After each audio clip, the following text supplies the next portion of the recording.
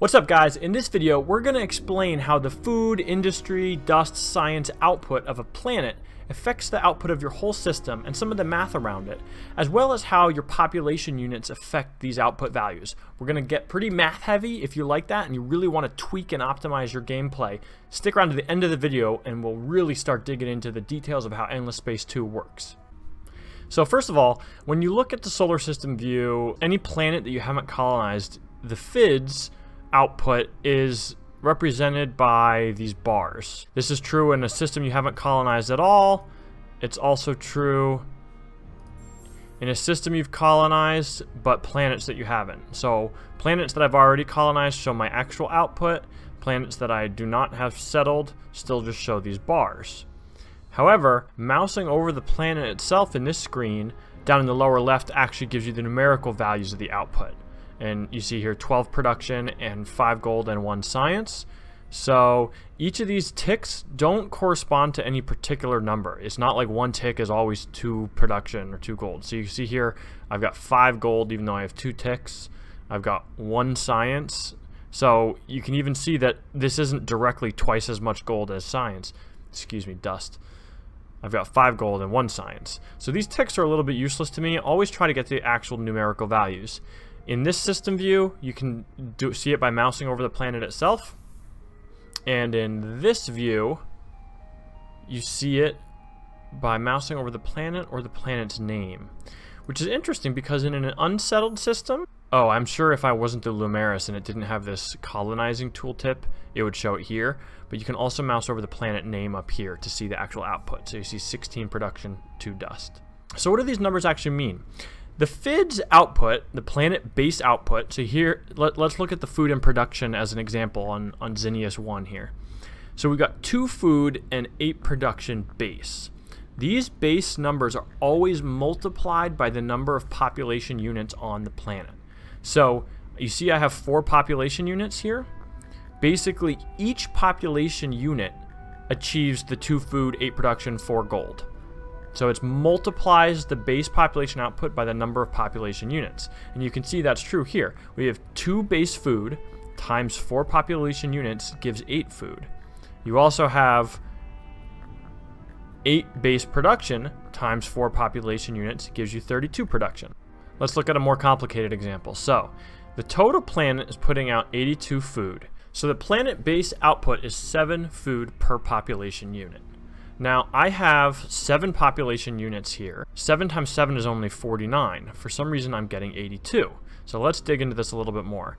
We're seeing I'm getting 70 from each population. So that's implying it's 10 per person, plus 12 more for each of my Lumeris citizens.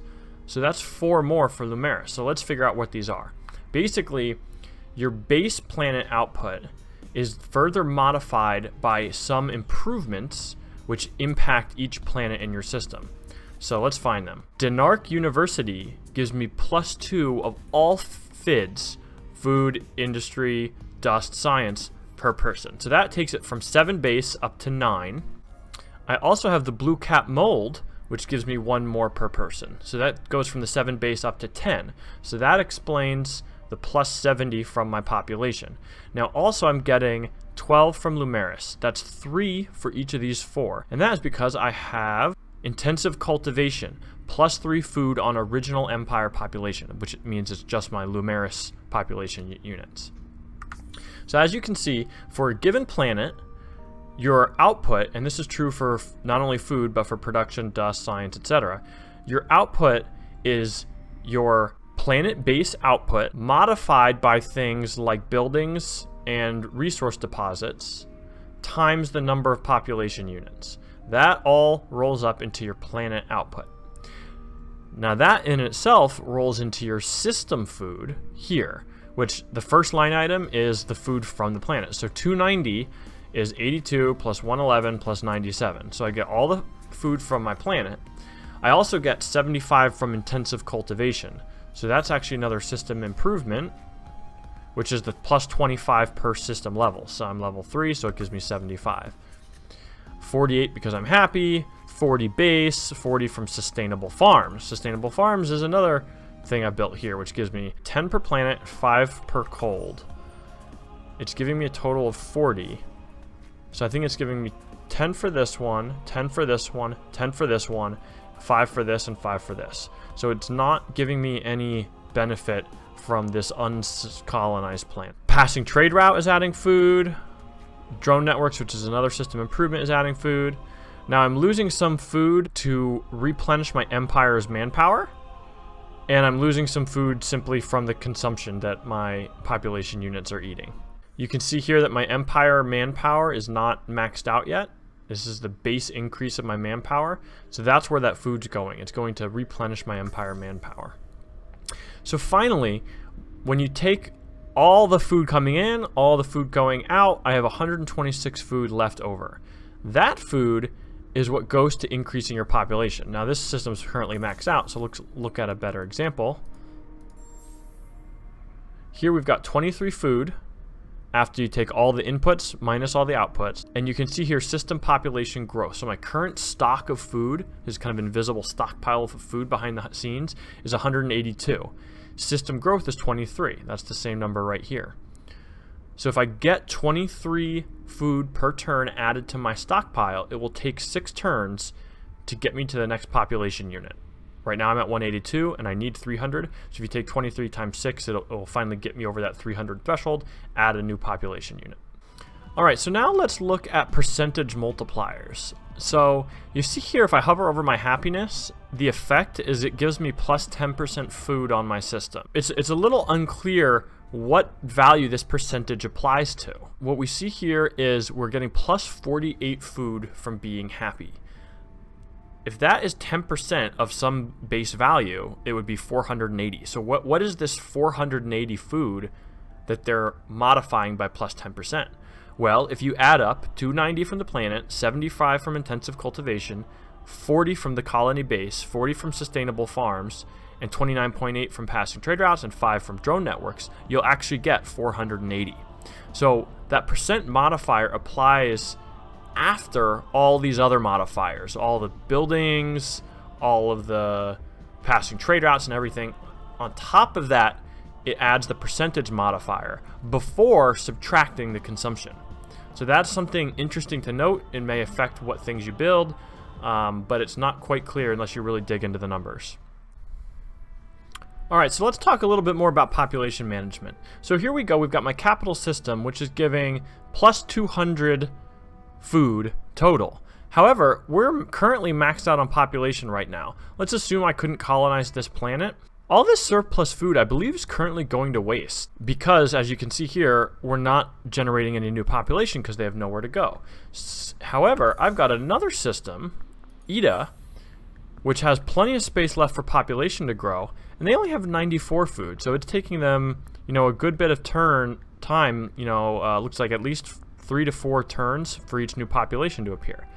So once you have your system upgraded to level 2 or more, you get a spaceport, and you can transfer population to another system. So I'm going to send these guys to ETA, and now you'll see all this food that I had.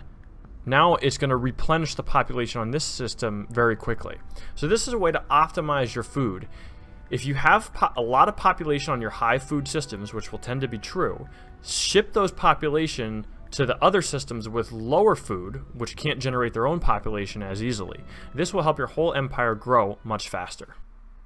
And finally, I believe the game always optimizes the placement of your population units. So here we go, these ITER guys, they get plus 5 gold, plus 5 dust on a gas planet. So the game, of course, is going to make sure that there's an ITER population unit on my gas planet in the system. And it will always behind the scenes be doing this balancing thing unless you intentionally change the automation focus to maximize food or industry or dust.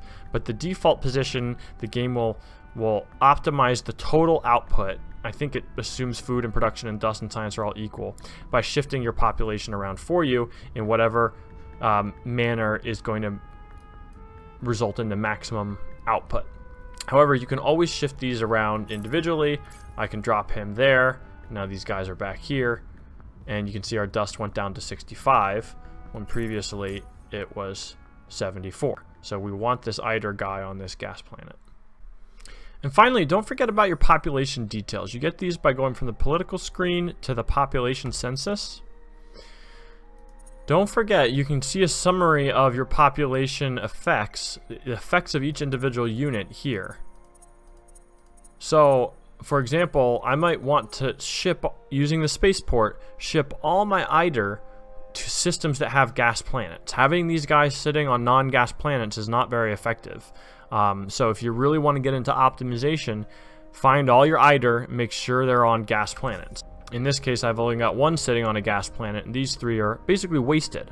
So I want to take these guys, ship them off somewhere where I know I have a gas planet. And finally, let's look at the collection bonuses. So the Lumeris, once I have at least 20 of them in my empire, they give me plus 15% dust on systems with a Lumeris population.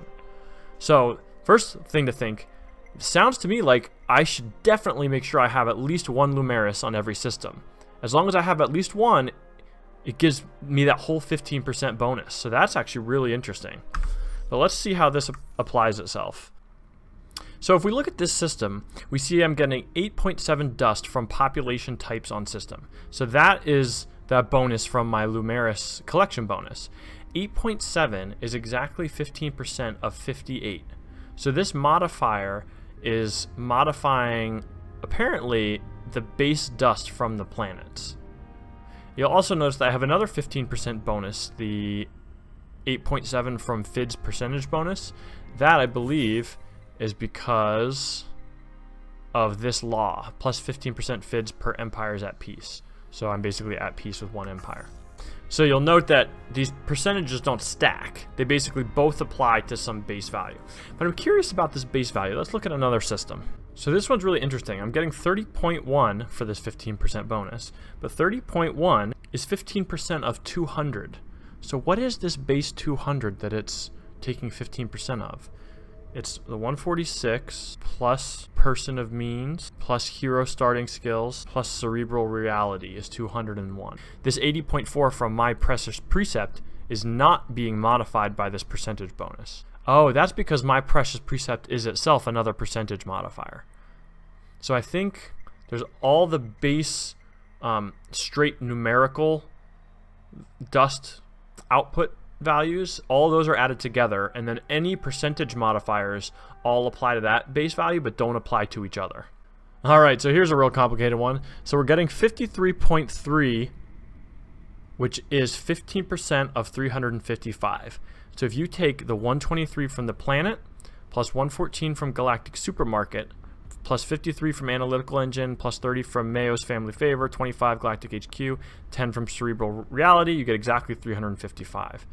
So the bonus from My Precious Precept isn't modified. The bonus from Black Tax Authority isn't modified, which is probably also a percentage. Yep. So hopefully this deep dive into planetary output of FIDS, food, industry, dust, and science, as well as some discussion of population management is really helpful to start optimizing and tweaking your gameplay, especially if you're playing on harder difficulties or you really want to get that extra edge in a multiplayer game. Subscribe and give this video a like if the content's great, and it will encourage me to continue to put out more Endless Space 2 content like this.